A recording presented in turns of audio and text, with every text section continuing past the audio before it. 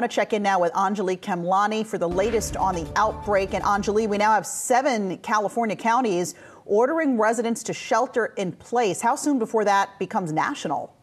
Thanks, Alexis. Yeah, it seems like that's really the focus right now. We know that for the longest time, we've been looking at the federal level for guidance and for sort of instruction on how to do this. But at the state level, that's where the real power really is. And so we've seen not just in California, but also other states across the country really getting on board with this idea that we need to really enforce quarantining and really enforce, isolation rather, and make sure that people aren't congregating in public places. We know yesterday broad measures in terms of restricting access to bars and nightclubs and restaurants, as well as gyms. So really taking that one step further, it depends on really the local and state officials and what their thoughts are and how bad the outbreak is in the area. We know that, on the West Coast, California, Washington were really the clusters, and here on the East Coast, it's New York. So even at the press conference yesterday, Vice President Mike Pence did say that the guidance,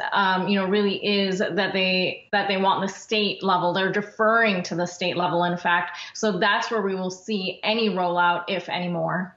And Anjalee, there's also an evolution of some sorts in terms of recommendations. A couple days ago, you had folks saying limit group sizes to 50 people. Now we're seeing some limit that group size to 10 or even less.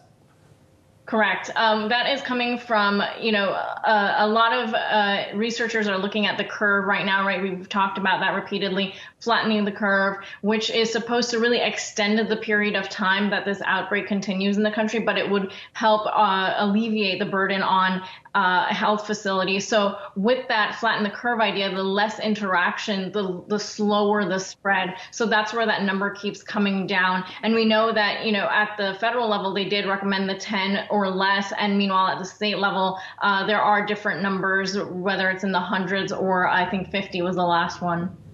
And I understand that Regeneron has moved up its timeline to test a potential coronavirus treatment. We've actually seen that stock hold up quite nicely amidst all the sell-off. What's the latest? That's correct. They did say this morning that they're looking to start clinical trials, so it's human trials by the summer. Not too far off, really, from what we've heard. That has been the general timeline since the beginning to match that one and a half year timeline for a vaccine. We know that Moderna is already ahead of the game, really, with theirs already in clinical trials right now over in Washington. So we're going to keep hearing news about this as the companies who have dedicated their time to looking for a vaccine come clear. They're going to be talking about summer trials, and then we still have another year after that to really look for the vaccine to hit the market. Anjalee Khemlani, thank you. Hey investors, Zach Guzman here. Are you interested in learning more about the markets and getting the latest financial news? Well, then click right here to subscribe to our Yahoo Finance YouTube channel.